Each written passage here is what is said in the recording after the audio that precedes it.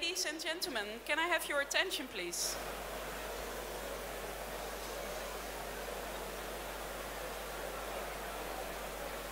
Ladies and gentlemen, everyone, can I have your attention, please? I hope you have all enjoyed your dinner. But of course, it's not just food this evening. So first of all, I'm Monique Tromp. For the people who don't know me, I'm Professor of Materials Chemistry at the Zernike Institute of Advanced Materials of the University of Groningen. I'm not standing here in that position. I'm standing here as part of the NWO Science Board to open this NWO award session. I will say a bit more about the NWA Awards later, but first we have an intermezzo, and it's not a non-important intermezzo, it's a very important intermezzo, but it doesn't have anything to do with NWO directly. But it's a very important prize, which will be announced here tonight, and for that I will give the floor to Petra Rudolph and Theo Razing.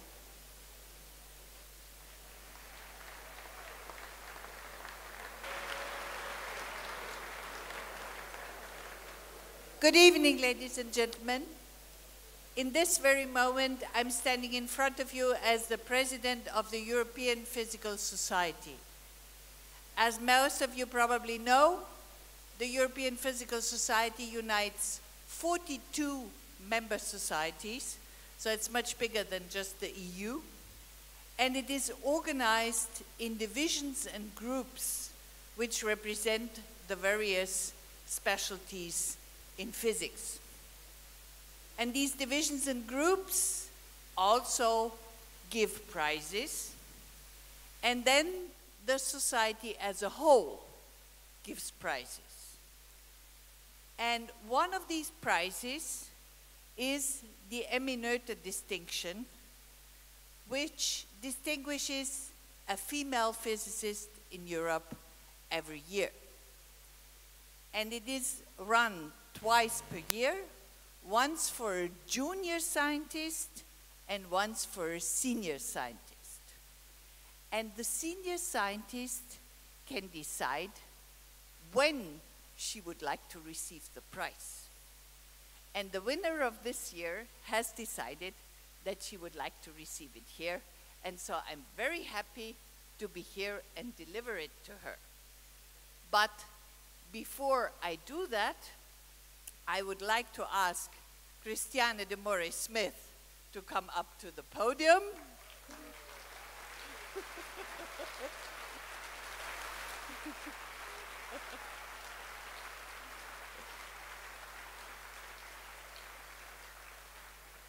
And I shall give the word to Theo Razing to tell you why she got this distinction.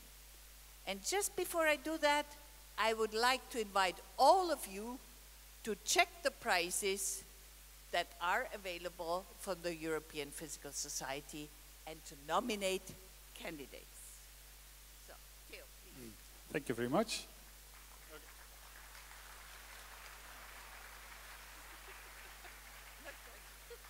I see we are color coordinated, at least with my glasses.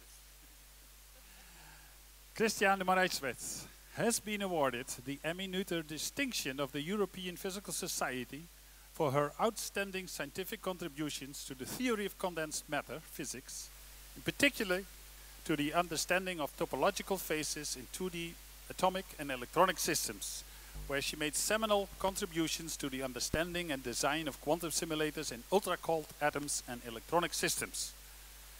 She's born in Brazil, where she started her physics, but actually she's a true European. She did her PhD in Zurich, visiting scientist at ICTP Trieste, postdoc in Hamburg, and then in Fribourg, Switzerland, where she became associate professor.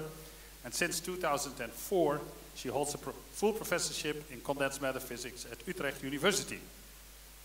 Well, apart from her excellent contributions to science, Christiane Moray-Smith is also a passionate teacher who attracts many students to her group by her enthusiasm and passion for science. She's also very engaged in outreach activities, combining science and art, participating in movies where she conveys her enthusiasm and passion for science in a contagious manner. She's therefore a role model for all her colleagues, especially for the few young female researchers who represent, unfortunately, less than 50% in our field in Europe. Therefore, the 2019 Emmy Noether distinction is therefore a well-deserved highlight in her brilliant career.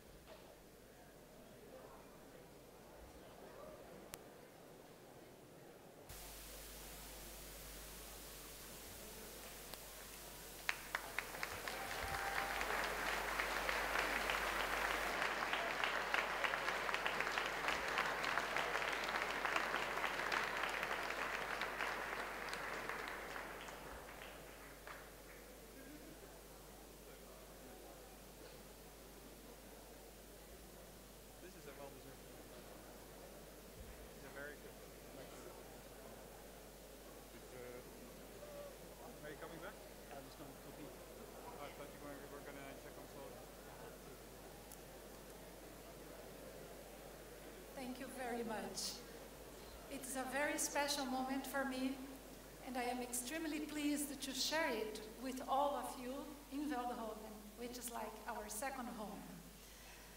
I cherish this prize very much because of the name that it carries. Emmy Noether, for the ones who don't know, this was a mathematician who lived in the beginning of last century, but her genealogy transcended her own discipline, and she has made extremely important contributions in physics. She was the first person who realized that symmetries are connected to conserved quantities, and she proposed the invariance. So nowadays, when we get a new material like topological insulators, and we don't know much about them, the first thing we find are the symmetries, and which are the topological invariants associated to them. This is thanks to Emmy Noether. But the amazing thing is, despite all her genealogy, she worked all her life. She was teaching, supervising students, and she never got any position. She never got a cent because she was a woman. And the most beautiful about her, she had no resentment. She went through all the injustice smiling. And that's how one should do in life. Enjoy the beauty of science, the beauty of creating everything. Understand, times are changing, slowly, but continuously. And today, although she was never a professor, we are here celebrating her. And I'm very happy to be part of it. Thank you.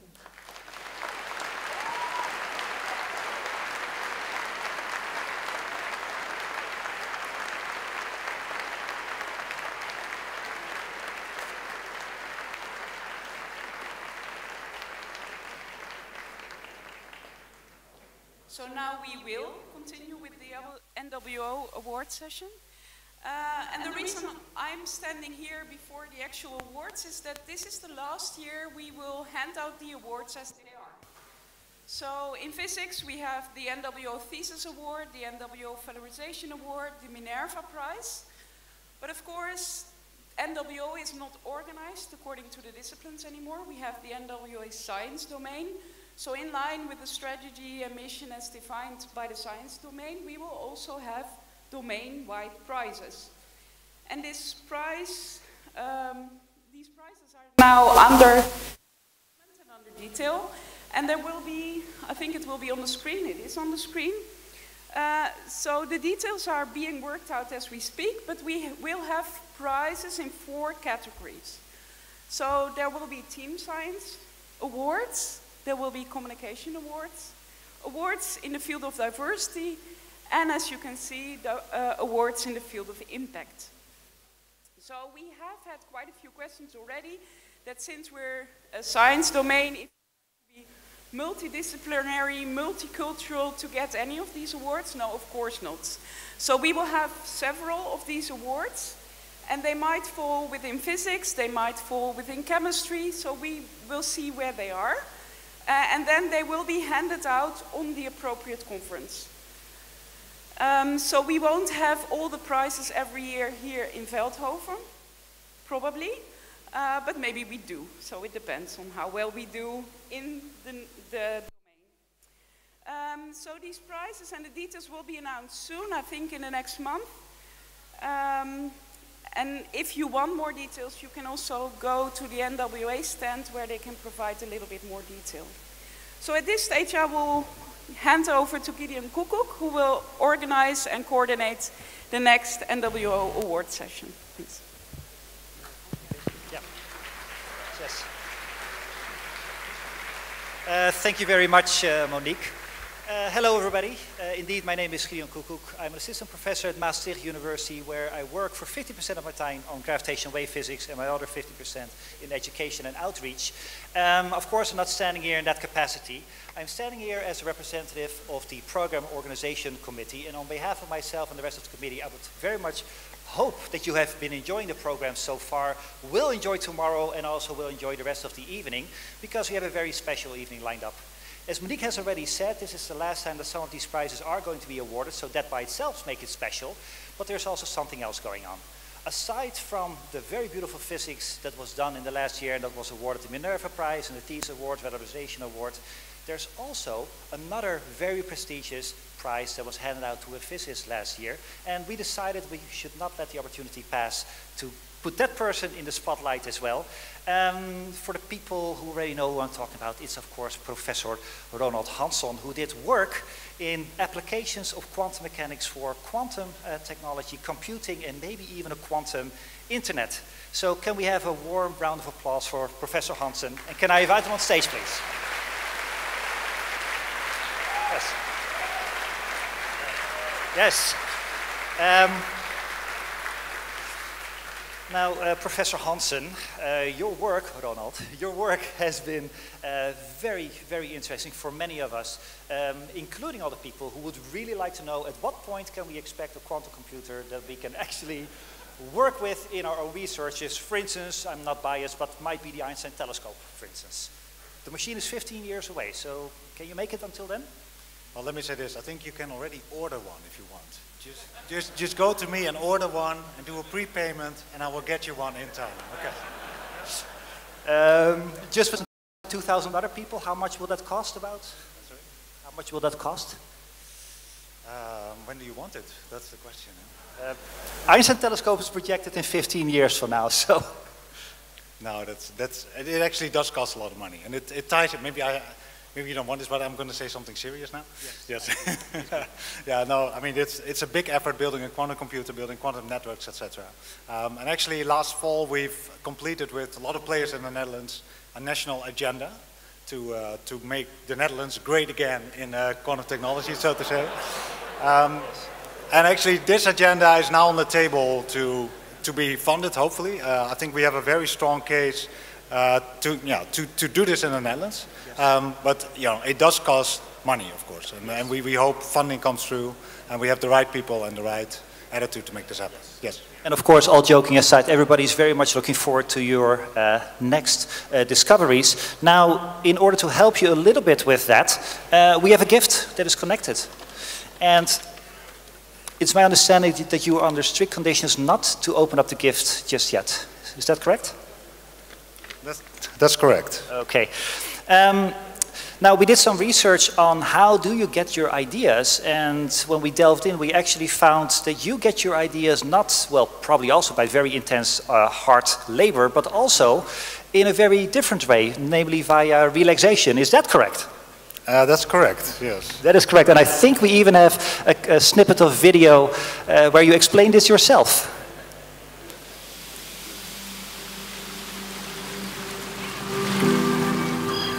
Ik krijg vaak de beste inzichten als ik ontspannen ben, bijvoorbeeld onder de douche of tijdens hardlopen. Well,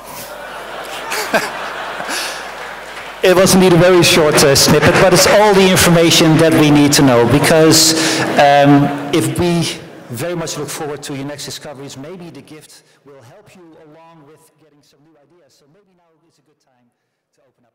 Yeah? Yes, please.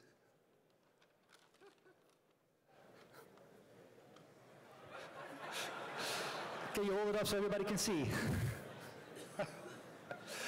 It's shower gel that actually says relaxation. So if there's one thing that will help Professor Hansen get to his next beautiful results after running and after the shower, it will be shower gel that says realization. Thank you very much.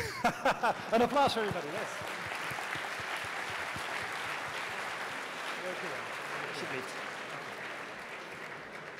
Yes. We will now continue with the more traditional part of the program, and that is that we're going to hand out these beautiful 3 prizes that we have on this table behind me.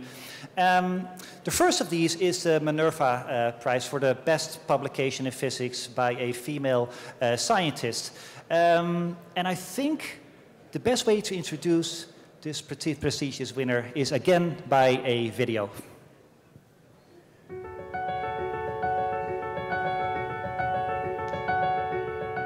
In our research, we investigated how living tissues acquire their mechanical properties, because in certain diseases, these properties are altered. My name is Federica Burla, and I just finished my PhD in the group of biological soft matter at Amulf. Tissues have very fascinating mechanical properties because they can switch from being soft at small deformation to being rigid at larger deformation, a bit like what happens when you're pulling on an orange net. We investigated the interplay between collagen and hyaluronic acid because they're the most present components in tissues, and we find that by altering the ratio we can really strongly affect the mechanical properties. By understanding the interplay of these 2 components, then we can also understand better what happens in situations when their balance is altered, for example during diseases. This work actually resulted from very nice collaborations. And I am very thankful to my collaborators for making such a nice job together. And actually I was very surprised when I learned about getting the prize. Can I please invite on stage Federica Burla? An applause.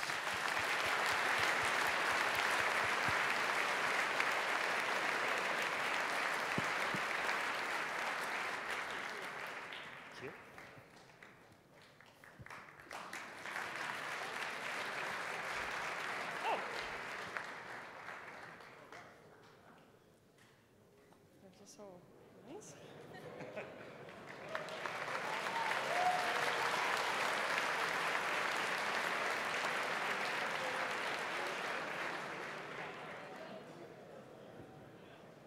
Hi, thanks. As I said in the video, I was indeed very surprised when I first got the call for the award. I was in the last weeks of my PhD, and I was writing, and then I got the call, and then for a couple of moments I thought, okay, maybe this is a prank call. So, okay, it took a bit to sink in, and then I called my supervisor, and she actually confirmed, and then, okay. But I would like to thank the organizers because I'm extremely honored and happy for getting this prize. It's an award for women in science, and during these years I've had the pleasure to work with a lot of women. First of all, my supervisor, Heino Falcke, who for me is really an example of a woman scientist, or a scientist in general should be, but also many friends and colleagues. And as I said in the video, this work is resulted from a very close collaboration with the group of Jasper, who is sitting over there, from the University of Wageningen. And I think that I would not be there without that, and it was such an enriching experience for me, both from a personal and scientific point of view, to learn things from people with a different background and different ideas. So I think that this sharing of ideas in science is really powerful, and I hope there will be more and more of that. And thanks to every one of you for sharing this moment now.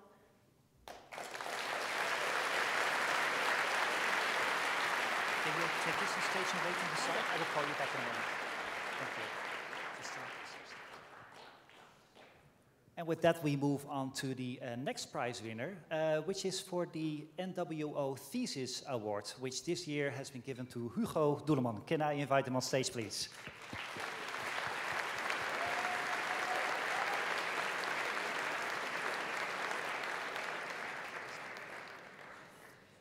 And again, there is a video where Hugo himself explains where he got the prize for.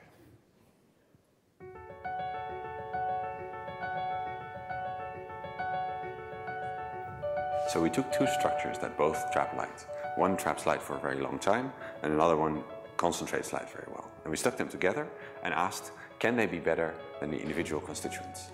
And as it turned out, from a calculation, we showed they can be better. And then we actually went into the lab, made them, and proved experimentally that they indeed perform very well. My name is Hugo Doeleman. I did my PhD research at the Amhof Institute in collaboration with the University of Amsterdam. Well, what's very special for me was the collaboration I had with other researchers, other physicists, chemists, electrical engineers. And it's thanks to them that we were able to use such a variety of new techniques to study the structures that we did. So we showed that this is a great building block to trap light.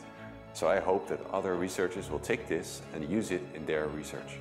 For example, as part of a better sensor or of a quantum computer. I was very surprised and honored because I know several of the previous winners. I even worked with them. And I always admired them very much. So to be one of them now is a great honor.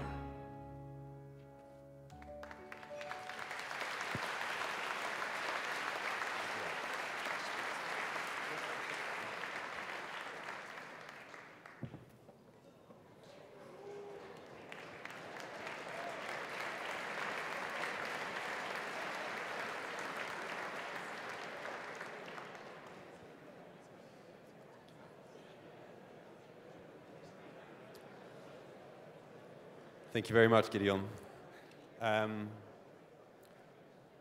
Physics can seem rigid sometimes. These are the laws of nature.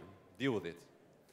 Yet if you study it for a while, the consequences of these laws are not at all straightforward. Speaking as a photonics man, knowing Maxwell's equation doesn't mean you know how to trap light or how to cloak an object. So physics is like life itself in a way. People aren't just good or bad, and big decisions are rarely simple. There's always another angle, another layer, another point of view. And in my work, I've tried to understand hybrid resonators, but respect their complexity. Looking at it from a different angle, with different theories, using different experimental techniques. And I like to think that each has made a unique contribution to the final result. Likewise, I am deeply grateful to the many people who have also made these unique contributions to my PhD. And one I must thank in particular, that is my supervisor, Femius Koenerink. Femius, I am your second student to receive this prize, which is a remarkable achievement on your part. Thank you for all that you've taught me.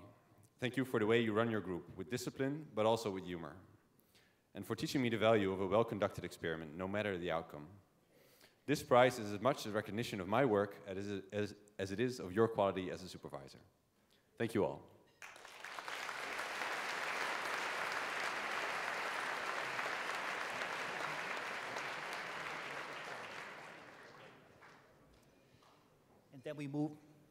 Then we move on to the third prize winner of this evening, which is for the NWO Valorization Prize, which this year was handed out to Professor Ron Heren of Maastricht University. Can I invite you on stage, please?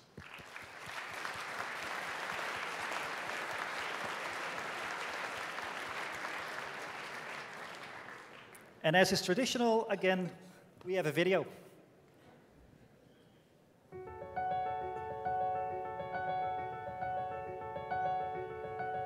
Molecular imaging is molecular photography. We are creating better pictures to improve the diagnostics for our medical colleagues. We're literally giving new tools to the medics. My name is Ron Heren. I'm a distinguished university professor at the Maastricht University and the director of the Maastricht Multimodal Molecular Imaging Institute. This is so important to make current medicine more precise. And that's what we can do with our physical research. Physics at the basis of everything makes it so much fun to do. The future of our molecular imaging technology is really putting it into the hands of people themselves. Make it participatory. An iPhone that can actually image your diagnosis. This award is essentially a recognition for the entire team that helped me establish this infrastructure here in the Maastricht campus. Collaboration is crucial. We need to get knowledge to migrate across the boundaries of our own disciplines. And by doing that, we can actually improve the world around us by working together. Molecular imaging is great, but we want to take it to the next level. We literally want to put our molecular knowledge into the hands of the surgeon, so that when he cuts, in 3 seconds, he knows what he's interacting with.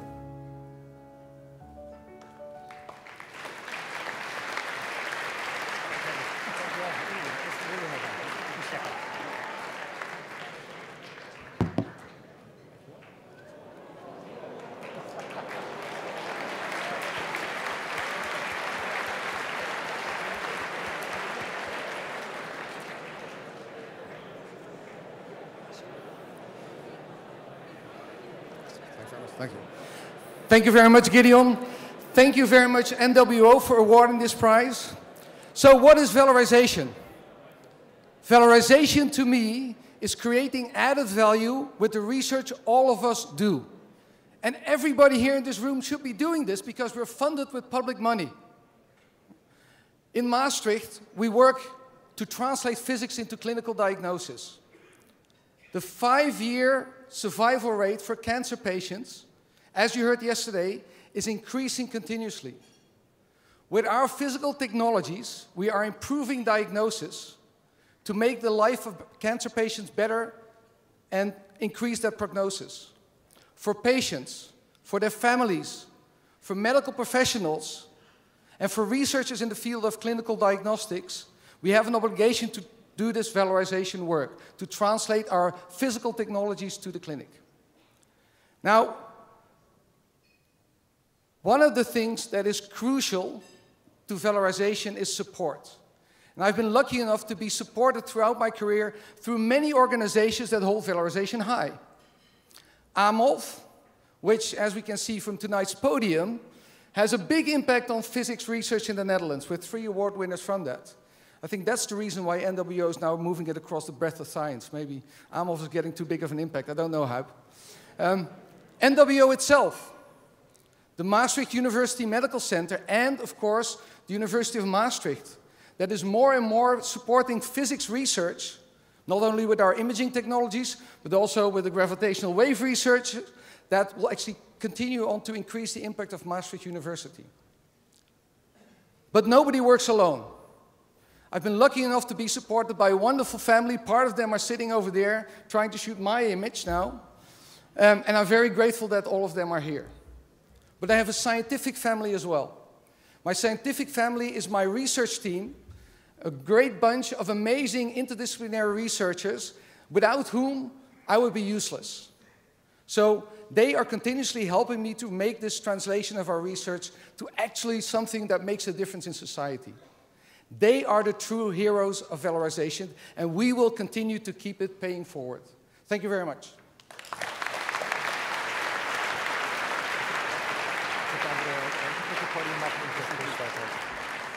Thank you very much, Professor Heere. With that, I would like to ask the previous 2 winners to come back on stage to make a group photo of the NWO prizes of this year. So please, let's welcome back on the podium Hugo Doeleman and Federica Borla.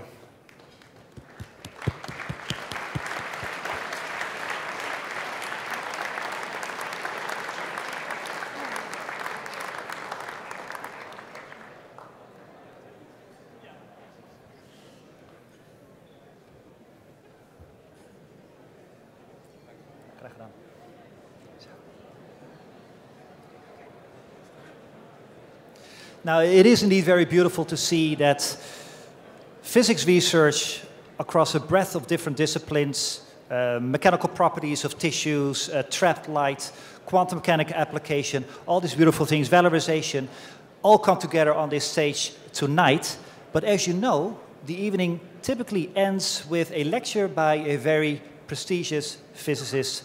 And there's one that has been particularly in the spotlight last year, most notably because of his work of the Event Horizon Telescope. Now, I am, of course, talking about Professor Heino Falcke, who is our evening speaker for tonight. And Professor Falcke has a very distinguished career in physics. He was educated in Cologne and Bonn, obtained his PhD with the highest honors there, became a member of Radboud University in 2003, and has since then won many prestigious prizes for his work in astrophysics and radio astronomy. And he's going to give an evening lecture in just a moment. Now, if we can have on screen right now a picture. Professor Falcke, do you recognize this picture? That is correct. So everybody has seen these pictures of the first optical picture of a black hole in April of 2019. It became world news, and for good reasons. It's very good that we can actually make something that started as a mathematical curiosity of the field equations of general relativity and actually turned into something optical. This picture has gone all over the world, and it's very beautiful.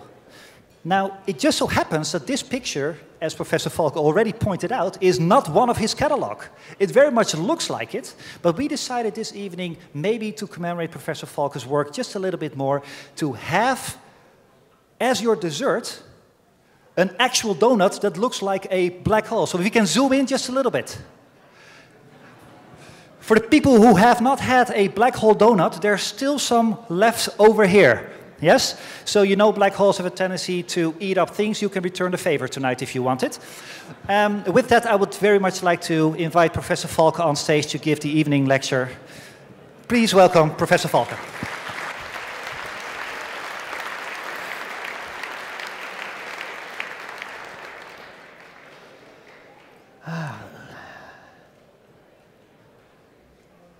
Oops.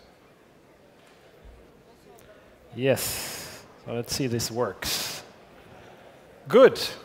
Good evening, everybody. I've been here actually several times at Veldhoven. It's actually the first time I was allowed to sit at the VIP table. Actually, I didn't even know that exists.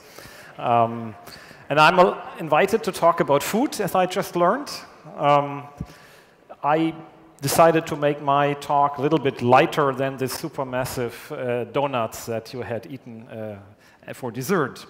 Talk about black holes, how to image them. And of course, this is not my image. It's an image that was made by an entire collaboration, the Event Horizon Telescope collaboration.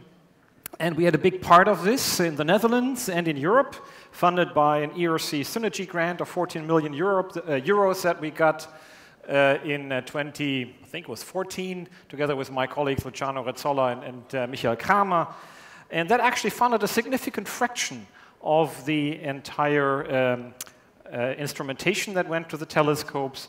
And we were able to do essentially all aspects of the data reduction as well in Europe. Of course, we tried in this collaboration, because there's only one world, as you will see, as you know, we tried to do this this experiment such that we did everything at least twice or 3 times. This is a collaboration. There's 110 members of the collaboration that came to Nijmegen in November 2018 for our first our first collaboration meeting after the experiment. In fact, the first collaboration meeting after we were formed. As I always say, everybody is smiling because they already knew the results then. That's where we discussed the papers, where we prepared everything. And that's a new bestuursgebouw in Nijmegen. And you see the institutions which are involved. In red, the 4 European institutions. Radboud was sort of there for the Netherlands, Bonn, Frankfurt. IRAM is a Max Planck Institute, and Spanish and is a Spanish-French Institute, Harvard, MIT, Arizona, Chicago, Perimeter, and an institution in Mexico and in Asia. And a number of colleagues, particularly in the Netherlands, which were collaborating. And I'll just mention a few of them. The NOVA Instrumentation Group in Groningen was involved, the Jive software group in Dringelo. We had an entire calibration team consisting of PhD students. They went to the telescope, they wrote software. This was a fantastic team here that we had in Radboud. We had the overall EHD project manager that actually organized the entire project, managed it, came from the Netherlands, and system engineer, outreach, and so forth. We have the theory group in Amsterdam, and the theory group in Radboud working on the results. So I want to acknowledge all these people who've done a lot of work for this project. Now, of course, the name already tells what we set out to do, go to the event horizon. That was always this point in space and time that intrigued me the most, because it set such a fundamental limit, such a fundamental frontier in general relativity. This is something that came out of pure mathematics, as you may know, right? So in 1915, Einstein developed, formulated GR, and then Schwarzschild, essentially in the trenches of World War I, developed, you know, the metric of space-time for point mass. And we all know this is just a mathematical trick, right? Point masses don't exist. This is something we do, but they are not there in reality. But when you do this, you realize that this object has some strange properties, namely that event horizon, where the escape speed of a gravitating body exceeds the speed of light. And since every information, every force that we have is transmitted by light, by electromagnetic forces or something that propagates with the speed of light, that means no information, no force, and nothing can actually escape that event horizon. So we can look to this point, we can see it, but the space inside will exist, but we cannot ever measure it. Now, of course, there are quantum physicists which say, okay, at some point all this information will leak out again, but that brings you in big trouble with some of the basic principles of general relativity. So at the edge of what are now called black holes, and at the time this was developed, these ideas came out that didn't even know the term black hole, they didn't know the term event horizon, they didn't know what it meant. It was just some mathematics. But at this point, really, this is where you have the big conflict between, you know, the macro physics of space and time and quantum physics. And I, you know, don't know who is, you know, what the answer will be. I've been talking with some people working on quantum physics and quantum gravity for a while, and some of them retiring now and telling me, you know, I've worked 30 years on this question. We haven't found the answer. Maybe we need the experiments to lead the way. And the first experiment you can do is just look at this thing, right? Look, does its event horizon exist?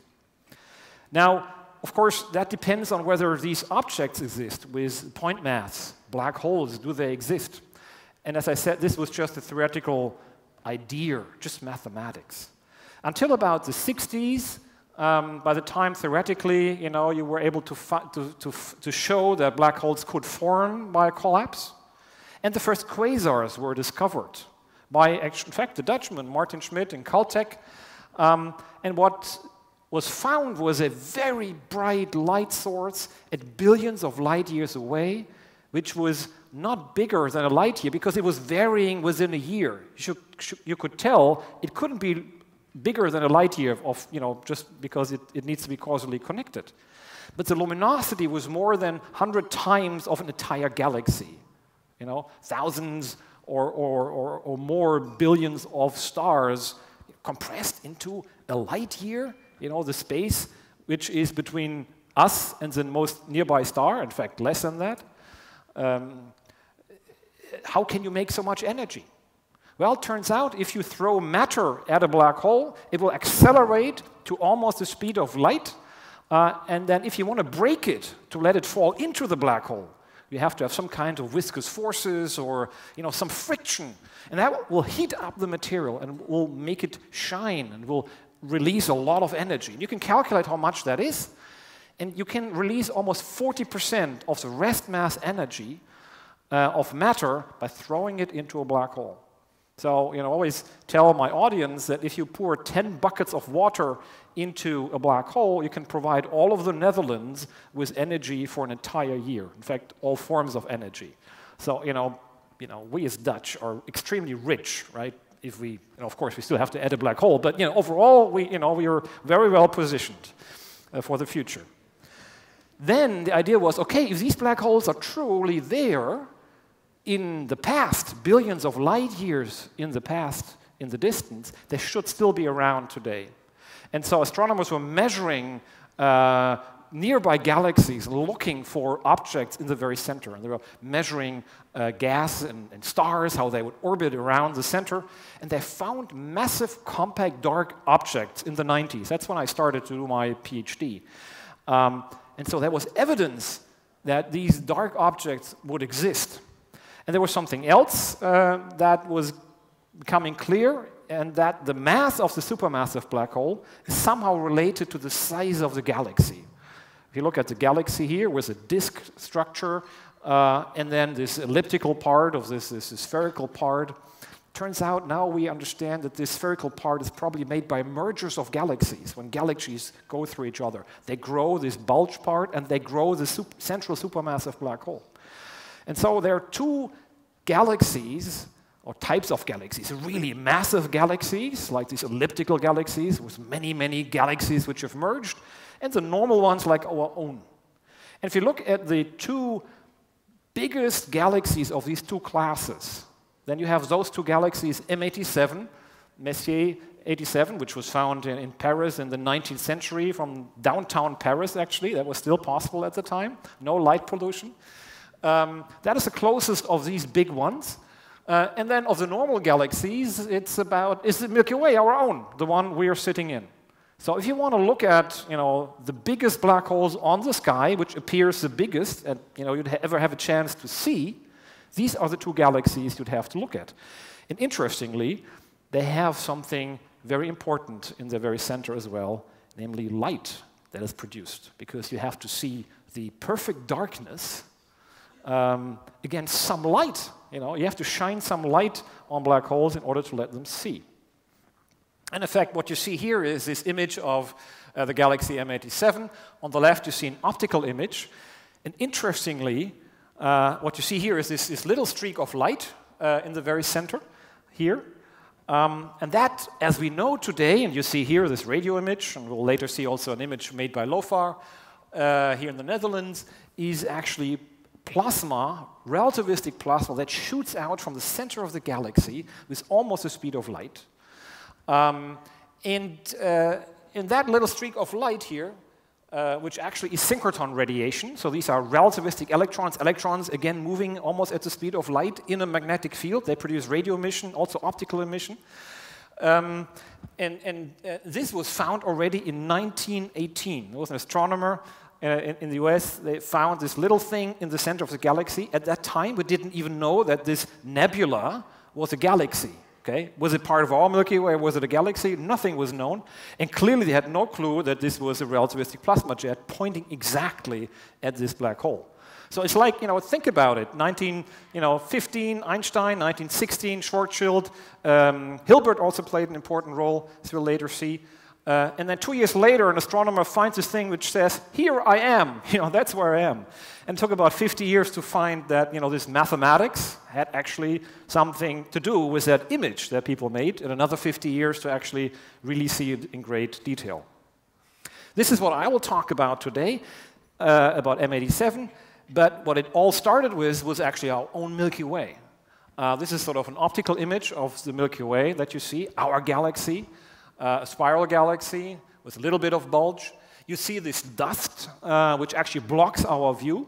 And so that made it difficult to actually really look towards the center in the optical. We can't really see where the center is in the optical. And so it took actually radio images in the 50s to actually look through the dust, and near-infrared technologies in the 90s to do that. And now we're going to zoom in to the center of the Milky Way. We're switching over to near-infrared images. And what you see is that actually the central region is filled with a plethora of stars, millions of stars within the light years in this particular case. And then you see this movie of stars taking over 16 years, and you see how the stars move. In fact, some of these stars move with 10,000 kilometers per second. And how they move? They move on an ellipse.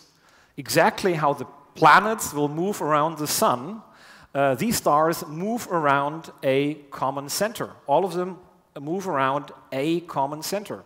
And you can use this to actually derive how much matter has to be there. If you go around with 10,000 kilometers per second, at this very close distance, we are talking here about light days and light hours, then you have to have a mass of, which is now measured 4.1, in fact, even better measured than I write down here, 4.1 plus minus 0.03 times 10 to the 6 solar masses. 4 million solar masses in the center of our Milky Way. What I forgot to mention, actually, for M87, other measurements which are less precise give 6 billion solar masses in the very center. So 6 billion solar masses in the big galaxy and 4 million in this one. And for the galactic center, it's very well established. This is a radio image of a SKA, Square Kilometer Array Pathfinder experiment in South Africa, which shows the center of the Milky Way in beautiful detail with supernova explosions, star-forming regions, magnetic filaments which stick out of the center of the Milky Way. This thing here, Sagittarius A, which is a star that exploded 40,000 years ago, right? So some of our early ancestors of humans actually saw this thing. Well, they didn't see it, but it was exploding when they were roaming the Netherlands, I guess. And if you zoom further in, then we see that structure called Sagittarius A West, this spiral structure, and in the very center you see this radio emission again. Again, a radio object, very compact object, with properties very similar to what you see in other galaxies that have suspected supermassive black hole, these compact radio sources. And it had been suspected that this actually is a supermassive black hole, and in fact, when the stars were measured, they all orbit around that radio point source. And so that was very strong evidence that black holes should exist in the centers of galaxies. I was doing my PhD, I was trying to explain that emission, and there's something interesting. At the time, one was measuring higher and higher frequencies, and you see how the spectrum, this is intensity as a function of frequency, sorry for the units, these are radio astronomy units, Janskys, this is 10 to the minus 26 watts per square meter per hertz, now you know. And you start here at gigahertz frequencies, where a cell phone is, and you go to your magnetron at a few gigahertz, and then actually at 7 millimeters and 40 gigahertz-ish, you have satellite communication, and then you go to hundreds of gigahertz millimeter waves that you look at. In Germany, actually, we call this thing the Newt scanner because it uses sort of millimeter waves to actually look through your closes and look at what's below. And we're trying to explain that, not going in detail and just give the pitch of it. The point was that if you look at the different frequencies, the idea was that they come from different scales of the black hole. The red, the low frequencies come from far away from the black hole. If you go to higher and higher frequencies, you would go closer and closer to the black hole. And at the highest frequencies, the emission suddenly started to stop. There was no emission at higher frequencies. Okay? And if you just calculate, essentially back on the envelope, what the size of this region has to be that produces radio emission, it was of the order of the event horizon. So it looks like as you go to higher and higher frequency, the emission gets closer and closer, and you're approaching the event horizon, and once you're, you want to go even closer, it stops. Okay, so very suggestive in a way. And I thought, well, can we not use this to actually image a black hole? And then, I did some, again, back on the envelope calculation and talking with people, and they said, oh, no, it's too small, right? So even if you build a very big telescope, it's just a bit too small. But there was one thing I forgot, and that is, of course, black holes modify space-time and the way light is bent. And in fact, turns out black holes amplify themselves, they magnify themselves, they make themselves look bigger than they actually are. And so that's what you see illustrated here, sort of light rays, you're shooting at the black hole, what happens, they're being bent. And I was in a library and was looking through some old books, some paper which actually had like, I was looking at a paper which had 500 citations. That's what I was looking for. But accidentally, I sort of turned a few pages further. It was a paper which was never cited again, like 20 pages, 20 citations, I think. And there I saw sort of the basics of this, the light bending. And that actually goes back to David Hilbert again in 1916. In a lecture in 1916, he calculated how light is bent around a black hole in the Schwarzschild metric. Quite amazing. And what you see here is that there's a certain distance from like an impact parameter. If you shoot light and a parallel ray on towards a black hole, it will actually end up on a closed circle, with sort of a characteristic separation, which means that all light rays that are coming closer in will disappear in the event horizon. So essentially, if you look inside into a black hole with light rays, then you always look into the event horizon. If you look at scales outside, the emission will actually escape to infinity. We were calculating that based on the basic model, assuming that these black holes would be engulfed by sort of optically thin radio emission. I'll skip some of these details here. That's an important aspect, however. And what we found is, whatever you do, you always see this dark region. So we were wondering how to call this. It's not a black hole, because a black hole really is the singularity and the deformation of space-time. So we call it the shadow of a black hole, right? It's sort of what you not see of the light due to the presence of light bending and the event horizon. So that was the idea. So in this case, actually, what you not see is suddenly significant, but only if you understand, if you have light shining at it. And so you always have this shadow, and the prediction was sort of that you would have a ring of light surrounding it, and that simply comes from the fact that light is, going around the circle, and light rays that are near the circle will go around once or half times. So most of the emission in this region will be bent towards that ring. And the inner part will be not completely dark, but it will be darkish. And the size of that shadow is always more or less within 5% of the same radius, independent of how strong the spin is, and independent of where the emission comes from, as long as it comes from within a few gravitational radii in the innermost region of the black hole. So this was a very clear prediction that if there is a black hole, you should see that shadow. And the shadow diameter is 10 times the gravitational radius. Gravitational radius is gm over c squared, just the basic numbers of a black hole. And that is proportional to the black hole mass. So if you know the black hole mass, you know the shadow, you need to know which frequency to look at. That's astrophysics. That's the understanding of the astrophysics which tells you what frequency to look at. So this was a prediction. Of course, the colors we were using are fake colors, right? We're predicting radio emission, which is very, very red emission, right? And you could say, of course, I mean, it's orange because, we're Dutch. Well, I'm sort of Dutch now. But also the idea is that sort of, it radiates heat and danger. So, when I was doing radio astronomy, people had rainbow colors to illustrate their images. Color images just became available, right, in journals. You had to pay for it, right? It was very expensive to make color images. People were using rainbow colors, but I thought, black hole is not a happy place, so rainbow colors are not a good thing. So we colored it red, okay? Hollywood didn't notice. But I can tell you NASA now did. So the latest image of NASA, they now color their black holes red as well. So, of course, there's a lot of things which are wrong with this image, especially the astrophysics is wrong. The light bending is right, but the astrophysics is not quite right. We have to understand how black holes work. And so a lot of work actually went into modeling black holes. And so what you do is, we start with a big supercomputer simulations, and these are called general relativistic magnetohydrodynamic simulations. Hydrodynamics, plasma flows with magnetic fields. You see here the circles are magnetic fields threading a torus, again a donut here. We let it evolve. Differential rotation will actually lead to a stretching of the magnetic fields.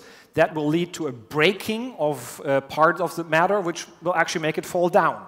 So the magnetic fields are important to actually make the entire matter fall towards the center. This plasma in the black hole is ultra high vacuum, right? So these are sometimes 10 to the 5, maybe 10 to the 10 particles per cubic centimeter. I think nobody of you can actually make that in your labs, such an ultra high vacuum, okay? And so the molecular viscosity is negligible. It's the magnetic fields which play an important role here. Now we let it evolve further, and what you then see is that matter will actually fall into the black hole, and along the rotation axis, some magnetic field will be shot out like in a slingshot. That's sort of an edge effect when you go from the black hole, from the accretion flow to the black hole. And that is along the rotation axis, and that explains these relativistic plasma outflows that we see in almost everywhere where we have supermassive black holes.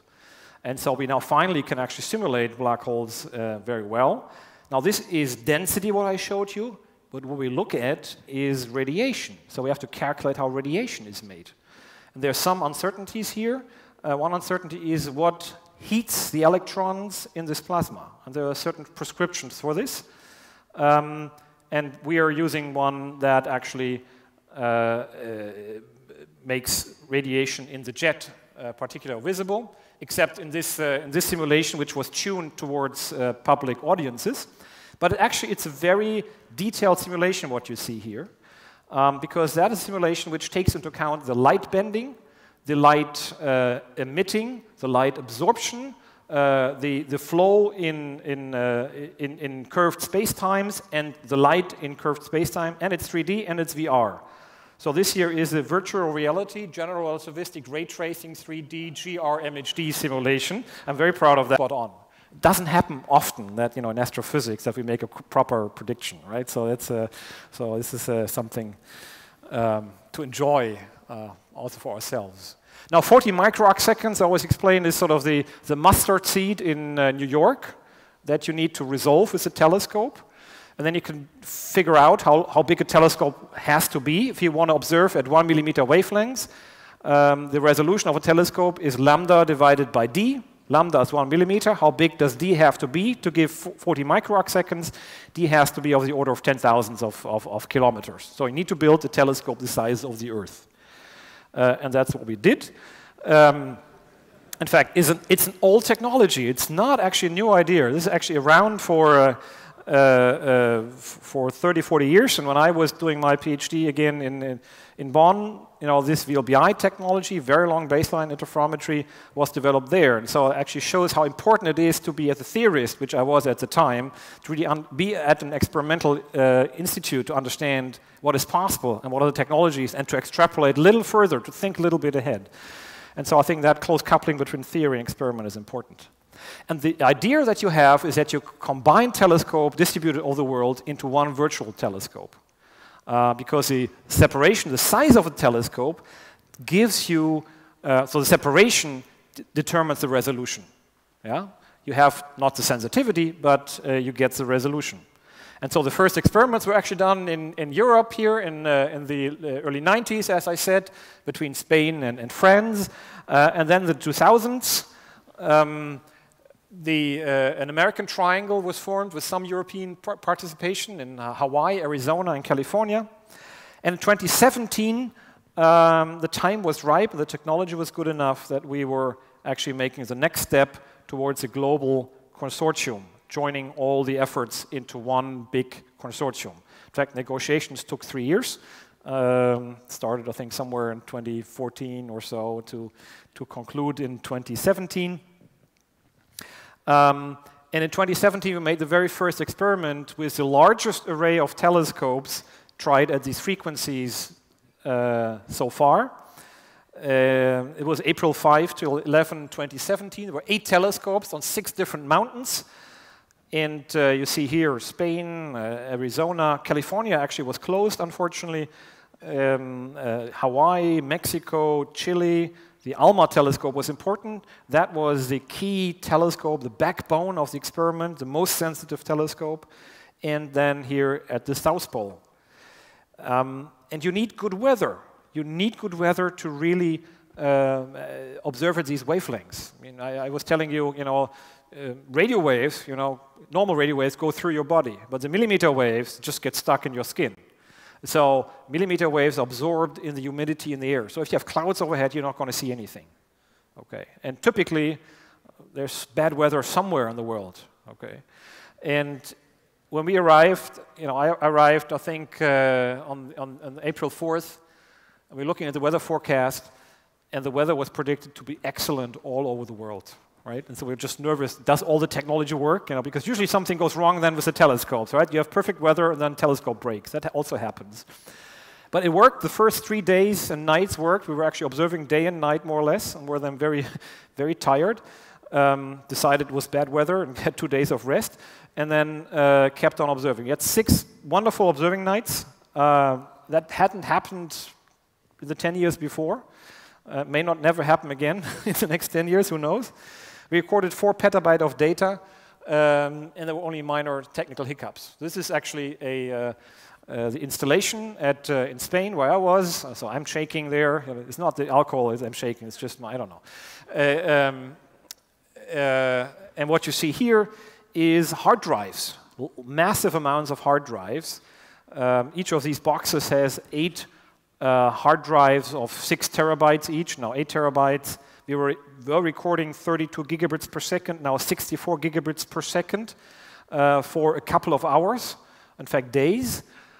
We have some digital equipment. which some down converting from the, the high frequencies of the telescope to the 0 to 2 gigahertz band of the digitizers. We had an atomic clock, which was time stamping the data, so we could later combine it as an interferometer. And we actually store the radio waves. We store digital copies of the radio waves, and that's possible because these are the quantum phase cell is self-populated by many, many photons. So we can really record phase and amplitude of these photons. We can make multiple copies and so forth. So that's really, really nice. There's some pictures of these telescopes. This here is in Mexico. In fact, at all these telescopes except South Pole was a representative from our team, one a student or a postdoc that went there here in Mexico. Hawaii, Remo was there, Arizona, Sarah Isaun was there, actually took completely control of the telescope, wonderful. Here is Chile, South Pole, and that's Spain, where I was. I always say that went there because they have the best food, which actually is true. They cook for you Andalusian food, so wonderful. Here in Arizona you have to bring your deep fried pizza, so that's where the students have to go. Actually, I went there the years before, so it was okay. Then I realized that Sarah took over. I wasn't necessary anymore, so I said, okay, do it your own. It was stressful. This was the team, here with Chiako from Nijmegen, and before the observation. This was the team after the observation. So here, we had a photo contest actually. This is how the observation took place. This is actually a web display that we made in Nijmegen. You see the source actually moving over the Earth, actually Earth rotating underneath the source. And we are switching between 3 sources, 3C273, 3C279, and M87. And these 3C sources are actually the 2 first quasars ever found. So the source that Martin Schmidt found is the one that we're still observing and using as a calibrator source. And in fact, all the calibration later was done first on these calibrator sources before we actually applied it to the target source to not bias ourselves by what we wanted to find. So we first, tried everything on these calibrators before we even touched M87. And then, of course, you have to turn that into images. And so we have lots of connections, virtual baselines between telescopes. And as I said, what we essentially do, we record the radio waves, we bring them to interference. It's like a double-slit experiment. And depending on from which direction the emission comes and how extended the source is, that changes the level of interference between these 2 point sources. Now, a very extended source, for example, will create a lot of emission coming from all different directions, and they will not interfere perfectly. If you have a point source, it will be 100% interference and 100% interference pattern. So that tells you for a given separation something about the size and also about the location where the interference patterns are. So from one baseline, you get interference pattern like this, which tells you something about the size in one particular direction. But then the Earth rotates, the baselines are projected and deprojected, change lengths, so to speak. And then you add these interference patterns, and then you can reconstruct the actual image to some degree, which in this case you clearly see is a teapot. Okay. So this was just to show that Russell's teapot can be observed after all, to those of you who know what that is. It's not perfect, and it requires, you can do a little better with image processing. That's something you need to do. This is something that we did.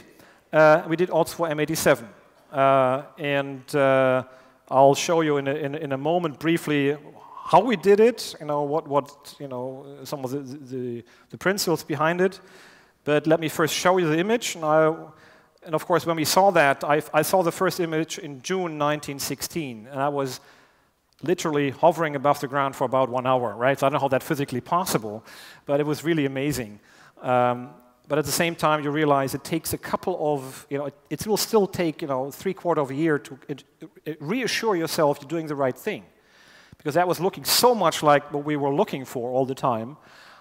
That's the most dangerous thing in science, right? So that made me extremely nervous. So after 1 hour, I was just collapsing on the ground and said, oh gosh, this will be tough. But, we made that image, and we presented that image in April last year, April 10. The question was, how do we do this? Do we do this all under one, as one collaboration? in Washington under American leadership, or do we do this, as we operate like around the world? And so we had 2 big press conferences in Washington and in Brussels, and also some others in other countries like Chile, and Japan, and Taiwan. And I think that really reflected the global aspect of this collaboration.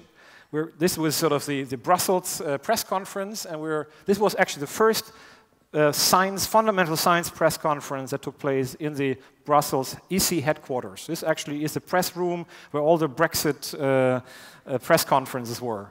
In fact, we kicked out Brexit. Theresa May and Angela Merkel were coming 3 years later, and they had to go to another room because we were there. And we had agreed that 7 minutes after 3, the image would be revealed. And everybody was expecting that this would be the galactic center image, right?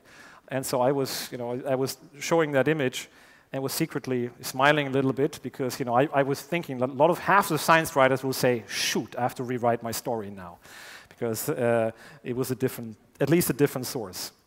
And I'll take you now to this Zoom that we made together with ESO.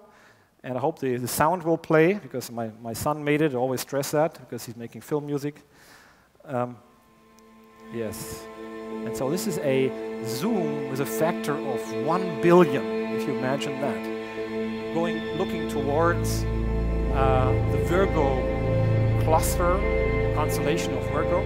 The first thing you'll see to appear is actually the LOFAR image made here in the Netherlands. You see this big bubble of gas, which actually blown out by this plasma jet. And then you see this streak of light that there is, and there always was, and we now follow it closer and closer by going to higher and higher radio frequencies. You see jet and jet, until we go to 1 millimeter and see that. And that's what we saw, right? It looks completely different, like everything we had ever seen before. It doesn't look like a jet anymore. You see that ring, you see that donut, you want to bite into it and eat it. No, sorry.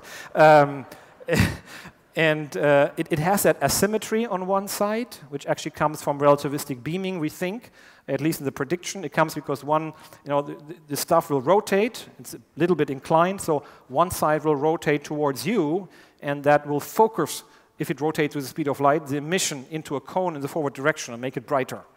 And so the lower part will be amplified by that beaming effect. The upper part will be de-amplified.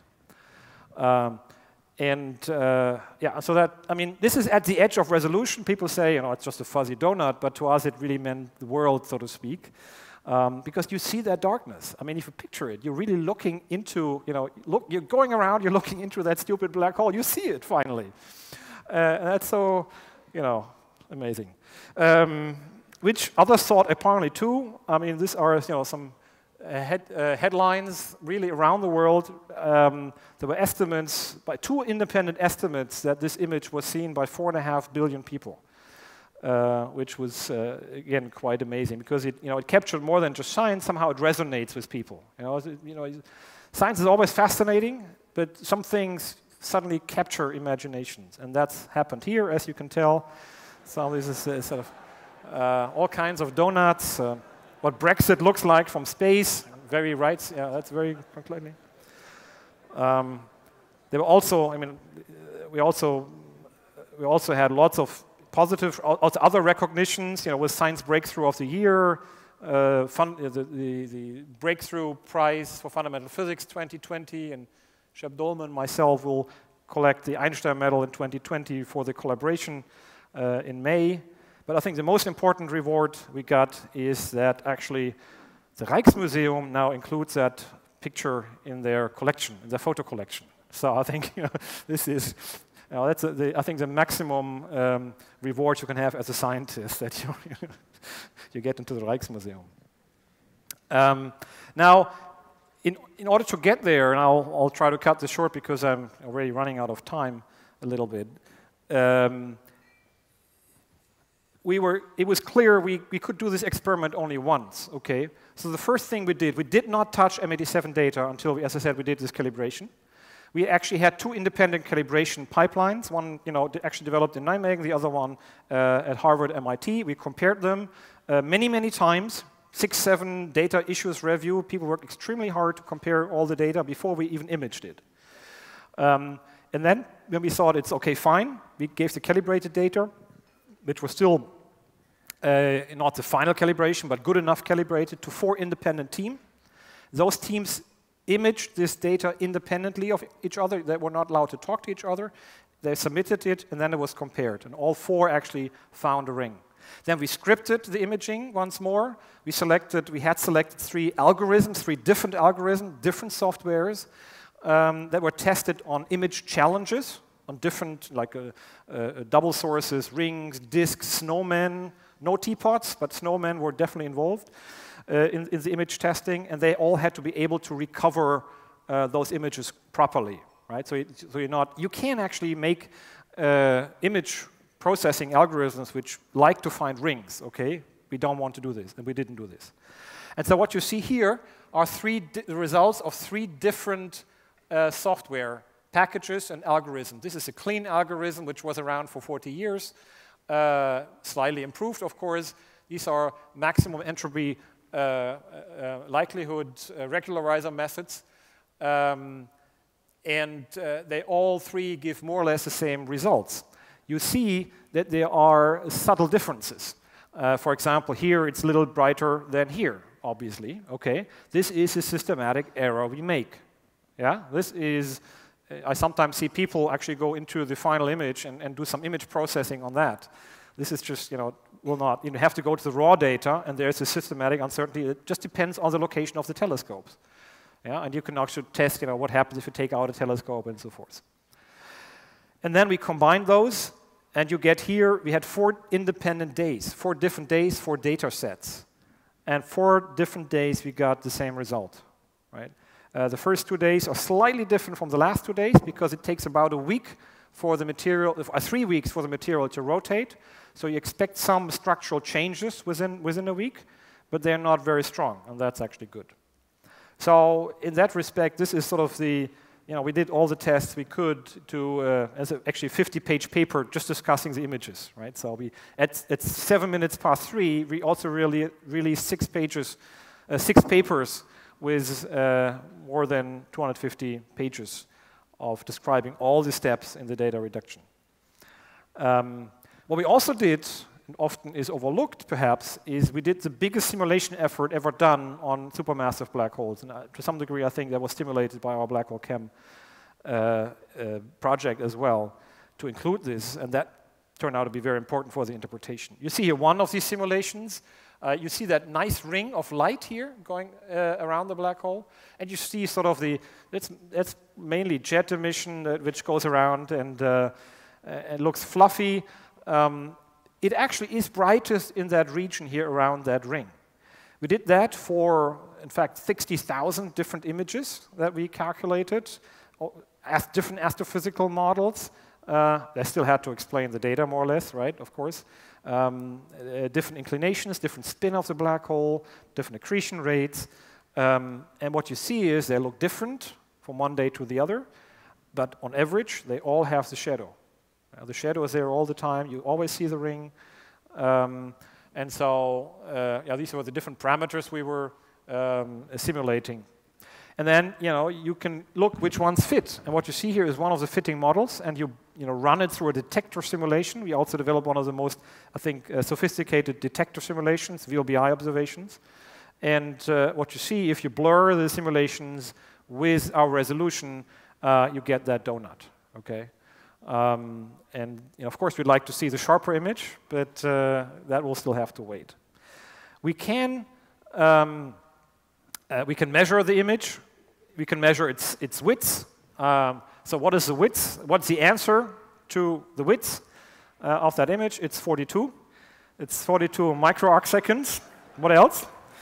42 microarcseconds.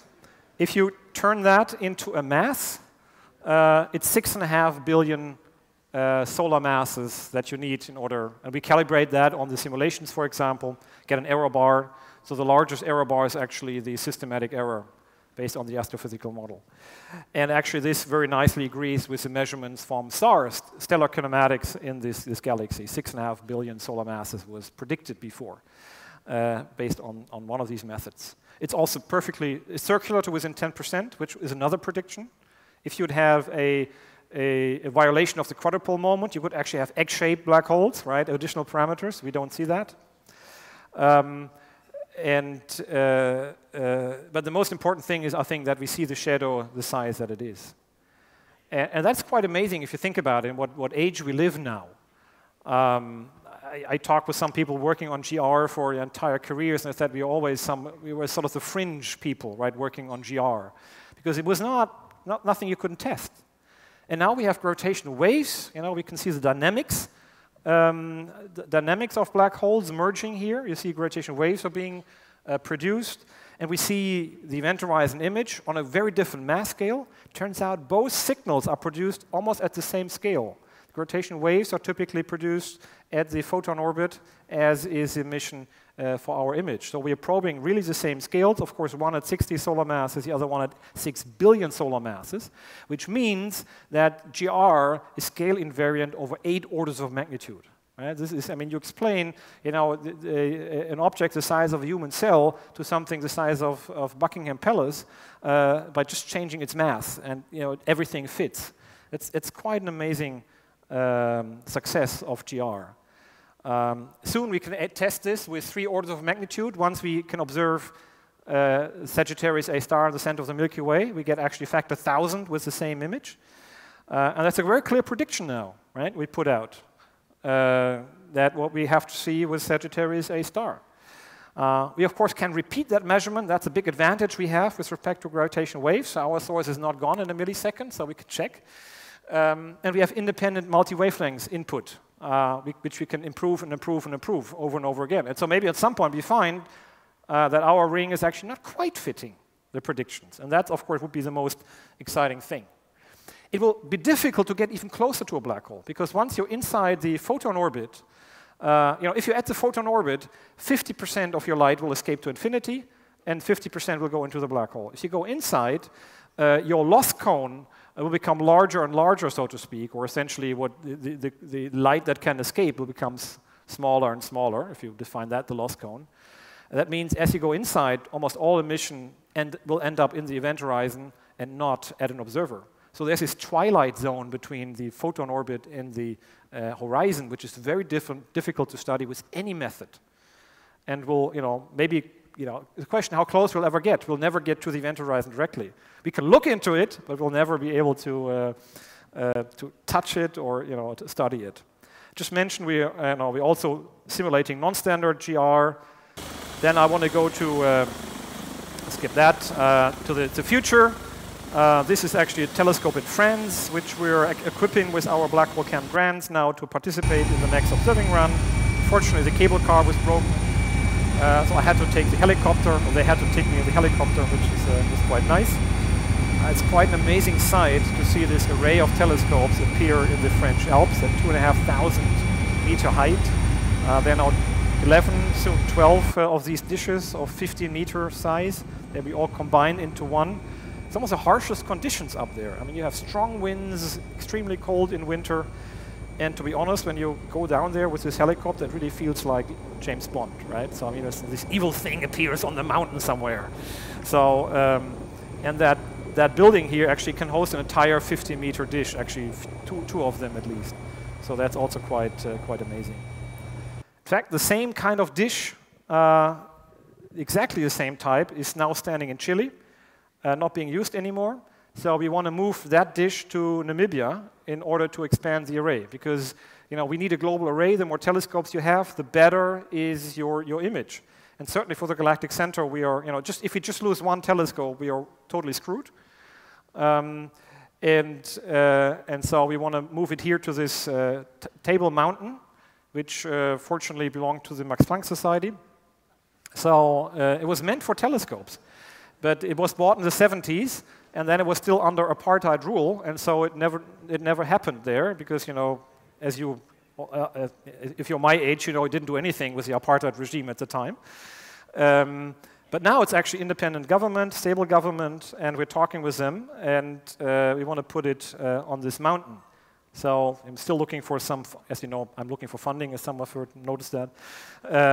You know, one of them will be actually to put this telescope on the mountain, because we as Dutch don't really have our own telescope. You know, we are at the mercy of other other countries providing telescopes.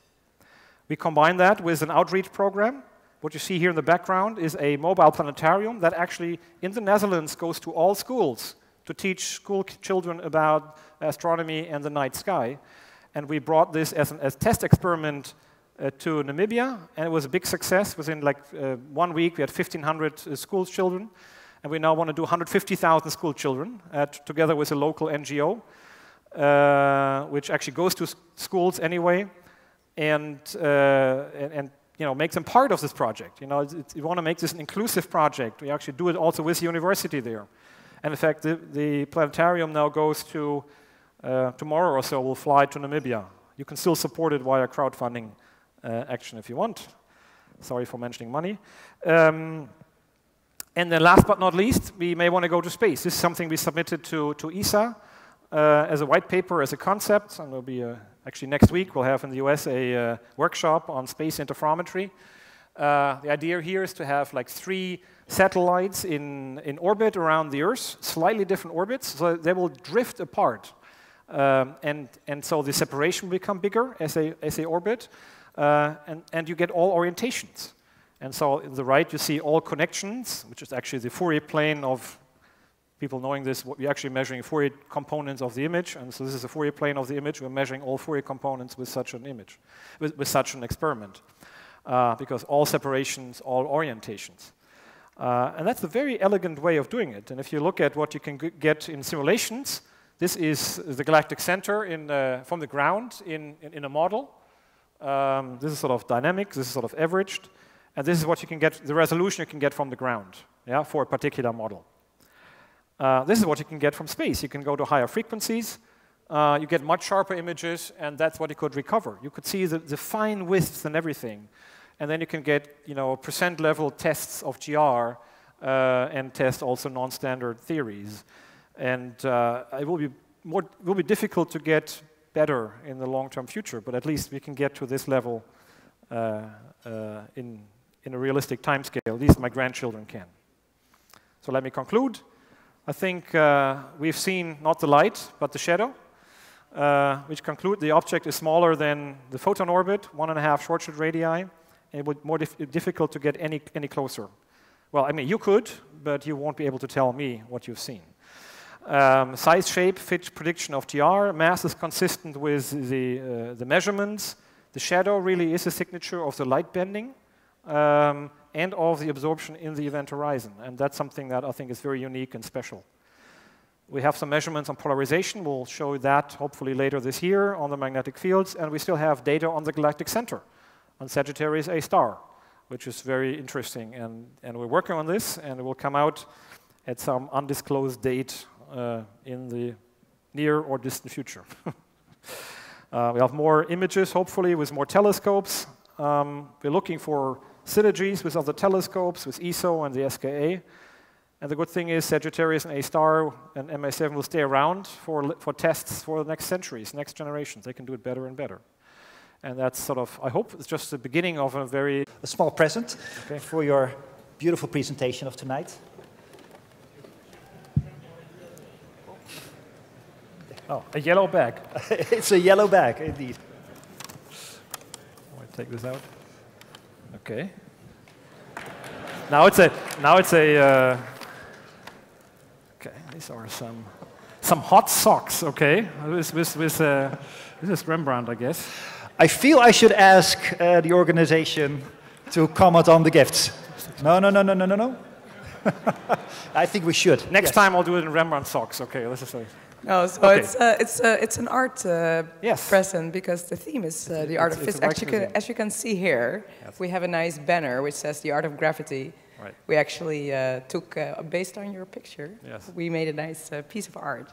So this is. Let's hope at some point we have all kinds of images from all different fields next to the night watch in the Rijksmuseum. Exactly. That'd be great. So. That would be very good. Thank you. Thank you very much, Professor Falcke.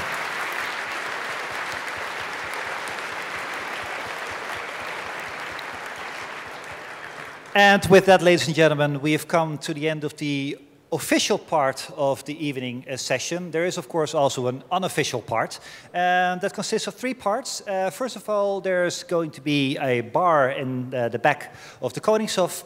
Secondly, there's going to be a physics disco, so everybody who feels like dancing tonight feels free to join there. But in 10 minutes from now, in the Brabant Hall, there will also be a very interesting combination of music and light being performed for you. That's in 10 minutes in the Brabant Hall.